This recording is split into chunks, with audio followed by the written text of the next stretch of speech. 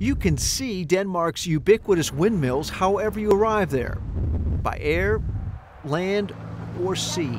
Today we have 30% of all our electricity stemming from renewables, primarily wind and biomass. On the streets of Copenhagen, the Danes' commitment to living and working more sustainably has become part of their national culture. As most other Copenhageners, I use my bicycle every day to go back and forth to the town hall. To accelerate the transition to more sustainable electric vehicles, the government has suspended its painful new car tax on EVs, which can be as high as 180% for some carbon-burning cars. We had a very tough wake-up call back in 1973, when actually we had a crisis, an oil crisis. At that time we were 99% dependent on imported fossil fuels.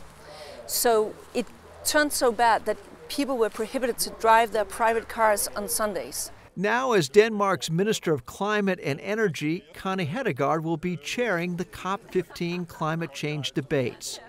She's hoping Denmark's success in reducing its carbon emissions will translate to the rest of the world. We have had a growth rate of almost 80% in our economy since 1980 in Denmark. At the same time, we have managed to keep our energy consumption almost stable. While the rest of the world comes to COP15 to learn how to reduce its carbon footprint, the people of this small Danish island called Samso already have. In the past 10 years, they've gone to 100% renewable energy and have reduced their carbon footprint by 147%. We want people to continue to consume energy, but they should be aware where the energy comes from.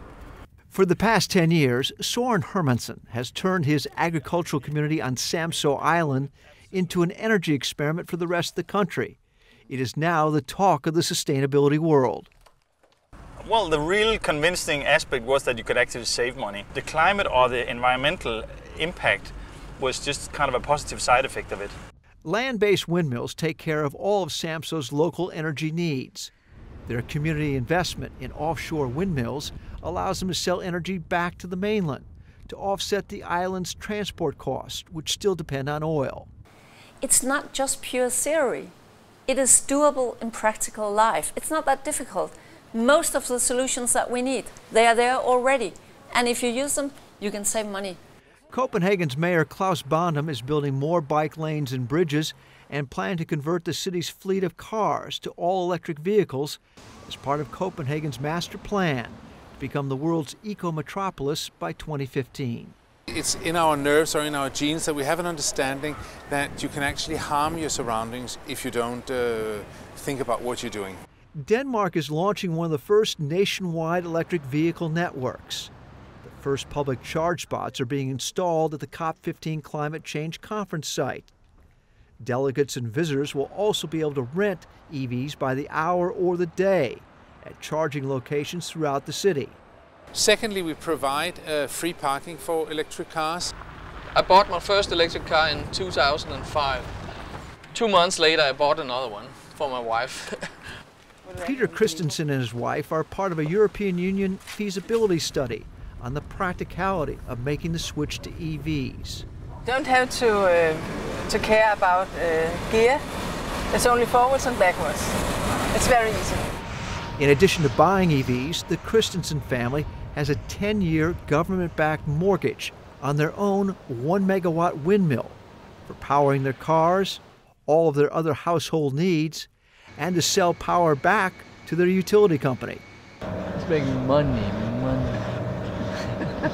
So in order to accommodate a bigger proportion of wind production, we must find a storage for the electricity to level it out. If we store the unstable wind energy in batteries, why not put 4 wheels underneath the battery and then you have the electric car? Closing the loop on renewable energy and electric vehicles is the holy grail of sustainable transportation. Dong Energy, the country's largest energy company, is partnering with Better Place, a global electric vehicle services provider, on a nationwide electric vehicle network of charge spots and battery switching stations to further reduce Denmark's auto and small truck emissions, the fastest growing source of carbon in the atmosphere. In Denmark, we have a population that's very focused on the environment. We have a lot of wind and therefore the ability to generate renewable energy. One of the things we can do is actually to be an example country, and in Copenhagen be an example city for other countries and cities, how sustainability can actually walk hand in hand with the financial and economic growth. In Copenhagen, this is Mike Saray reporting for Globe TV.